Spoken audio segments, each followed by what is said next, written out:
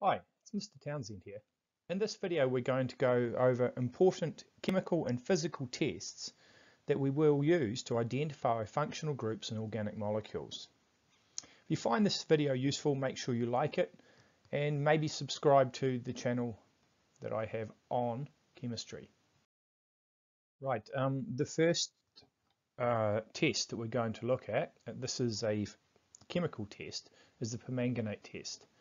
So if we have an unsaturated hydrocarbon, an alkene or possibly an alkyne, we can take a sample of our alkene and we can add some potassium permanganate or sodium permanganate if you would like. You add 10 drops of permanganate solution to your sample and you give it a shake.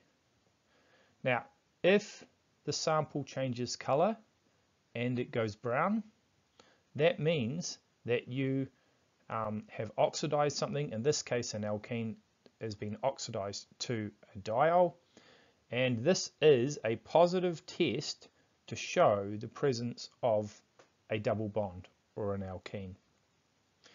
Be aware that sometimes you can also carry out a positive test for an alkene using acidified permanganate. If the permanganate was MnO4- H+, acidified, it would produce a colorless solution. But again, the positive test for an alkene with a permanganate test goes from purple to brown.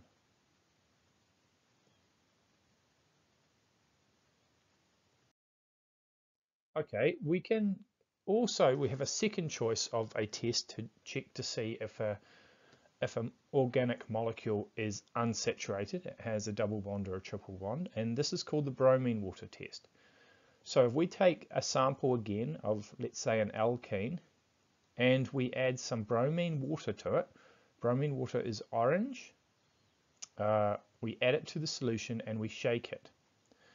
If the solution goes colorless immediately or after a few seconds, that demonstrates to us that there is a double or triple bond present. The majority of the time we will be looking for a double bond. Remember, the positive test here for bromine water with an alkene is that it goes from orange to colorless. The alkene breaks its double bond and has a bromine added to each side to produce a haloalkane. Fun fact: did you know that alkenes are good for you? Well, they are if we're looking at oils and fats. So medical scientists have found an interesting correlation between fats that have lots of unsaturated fats, that are fats that have double bonds in them. So sunflower oil has 94% of the molecules in sunflower oil have a double bond in them. They are unsaturated. Whereas if we look at something like coconut oil, only 8% of the fats in coconut oil are unsaturated or have double bonds. 92% do not have double bonds. Well, medical research has shown that saturated fats like coconut oil or those found in red meats increase the risk of heart disease. And therefore, we can say from that unsaturated oils like sunflower oil are healthier for you. Okay, so the next test we want to look at is how to test for an alcohol. In this case, we're talking about primary and secondary alcohols, and we use an acidified permanganate test. So if we take a sample of an alcohol and we add permanganate, in this case it's different than the one we've done earlier, it also has acid added to it, H+, which is why there is a /H+. We add it to the alcohol, and then we take the sample and we place it in a water bath. So the water bath would be a beaker of water sitting over a Bunsen burner, and it may be boiling or at a very high temperature, 80 degrees Celsius or so. If we leave it there for 5 minutes and there is an alcohol present, a primary or secondary alcohol, it will go colorless. So the positive test for a primary or secondary alcohol is that acidified permanganate goes from purple to colourless. And the chemical reaction that happens is the alcohol is turned into a carboxylic acid. If we're talking about a primary alcohol, remember primary alcohol is an alcohol that has where the carbon that the hydroxyl group is attached to one other carbon. If we have a secondary alcohol, we still get a reaction, but it turns into something called a ketone. So the alcohol group turns into this carbon double bond oxygen. So remember again, a positive test for a primary or secondary alcohol is to add purple acidified permanganate, heat it in warm water, and it will go colourless. We have another positive test for alcohols, and this is called acidified dichromate test. Now we take a sample again, but this time we add the orange dichromate that's been acidified. If we add the orange dichromate, we get an orange solution. Again, we want to place it in a warm water bath over a Bunsen burner, so it could be boiling away, and we leave it for 10 minutes. If the reaction changes colour and goes a green or blue colour, then we know that something has been oxidized. In this case, it is a positive test for an alcohol, a primary or a secondary alcohol. Now that again, we have the reaction of an alcohol going to a carboxylic acid in the primary alcohol case, or an alcohol going to a ketone in the secondary alcohol case. So going over this one again, the positive test for an alcohol is when acidified dichromate changes from orange to green in a warm water bath. Fun fact, did you know that alcohols taste sweet? So this is an alcohol here, is called glycerol. Glycerol is 60% as sweet as sucrose or table sugar. Glycerol is used often in makeup like lipstick and in toothpaste. Here is another alcohol. This alcohol here is glucose. Notice that glucose has 1, 2, 3, 4, 5 alcohol groups on it. It is 117 times, well, not 117 times, it's 117 as sweet as sucrose, so it's a wee bit sweeter than sucrose. What gives some of the sweet taste of sucrose, glucose, and glycerol is the alcohol groups here. Amines. So we can test for amines. Amines are a group of organic compounds, remember, that have an NH2 group. And the presence of the NH2 group makes amines basic. So what we do is we take some water, we add the sample of amine, we mix it around, and then we test the sample that's had water added to it with red litmus paper. The red litmus paper will go purple when we put it into the solution if an amine is present. So red litmus paper goes purple or blue when an amine is present. Now the reason that happens is because the amine is a weak base. And when the weak base is added to water, it accepts a proton and we're left with hydroxide ions. Hydroxide ions are the actual ions that make the red litmus go purple or go blue. Right, another thing to note about amines is their odour or how they smell.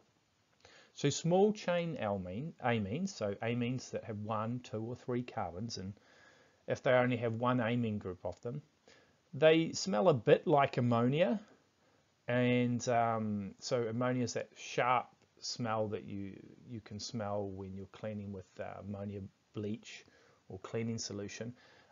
As you get more compounds, then some groups of some ammonia compounds with just one amine group start to smell more like a fish or fresh fish.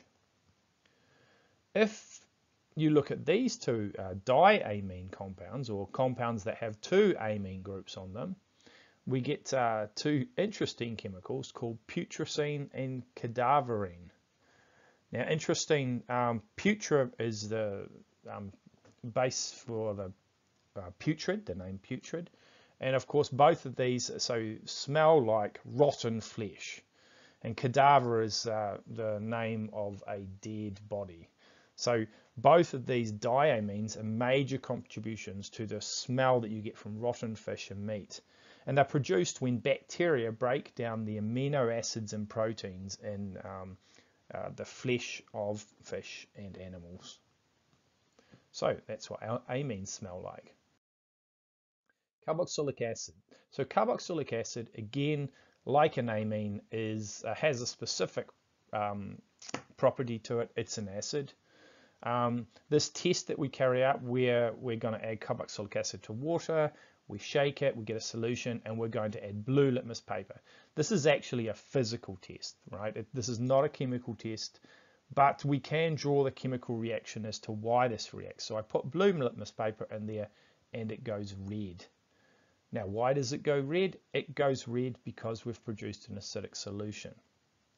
And the acidic solution happens because carboxylic acid is a weak acid.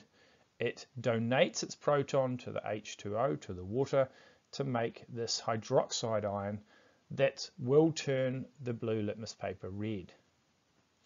Now, remember, this happens because carboxylic acids partially dissociate with water to produce hydronium ions. Blue litmus paper goes red for carboxylic acids that have been mixed with water. A definitive test or a better test for carboxylic acid is to add sodium carbonate. We can add sodium carbonate in the form of an aqueous solution. That is, the sodium carbonate is dissolved in water. When we add it to the acid, it will react with the acid and produce carbon dioxide. The observation that we see is the bubbles being produced or fizzing in the solution. We could also add sodium carbonate as a solid, and it would do the same thing. So a positive test for a carboxylic acid is to add sodium carbonate, and we see fizz in solution or bubbles. Now, the reason this happens is because our carboxylic acid will react with the carbonate to produce carbon dioxide. And the carbon dioxide is the gas that we see fizzing off. Okay, just quickly, carboxylic acids also have distinct odors. We say that they have sharp odors. That is, that you can feel a sharp sensation in your nostril when you smell them. In particular, some carboxylic acids have particular odors that relate to specific compounds they come from. So butanoic acid comes from the compound called butter, that's where butane and butanoic originates from. Now, it would smell like rancid butter, or it would smell like milk that has been vomited up by a baby. It's not a very pleasant smell. Ethanoic acid, we know the sharp smell of ethanoic acid, that's the smell of vinegar. This is what the distinctive type of smell that we get from all carboxylic acids, is that sharp smell in the back of our nose. Okay, so that's a summary of the chemical tests that we need to know at level 2 chemistry. But we also need to know whether solutions are soluble in water. That is, if we add them to water and shake, they are miscible, or they mix and we don't see two layers. If I take a sample and I add it to water and I see two distinct layers, after I have shaken it, then it would be insoluble. If the two layers mix after shaking it, they are miscible, or they are soluble in water. So we can take a solution and see if it's miscible, or we'll see if it dissolves when we add it to water. So it's a test. Now what it tells us is alcohols, amines and carboxylic acids will dissolve in water. But only alcohols that have 1 to 4 carbons will dissolve in water. Only amines that have 1 to 3 carbons will dissolve in water, and only carboxylic acids with 1 to 3 will dissolve in water. If they are larger than that, they will not dissolve in water. So this dissolving test tells us that it's one of these 3 types of compounds of these sizes.